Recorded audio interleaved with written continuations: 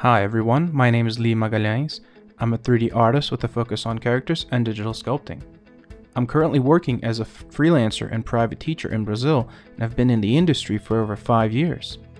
In this course, we're going to create a realistic elephant using ZBrush.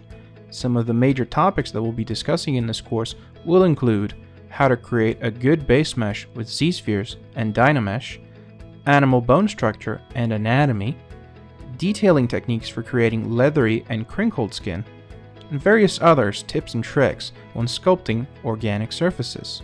By the end of the training, you'll have learned how to create a realistic elephant from start to finish, and will be able to apply this knowledge to your future work.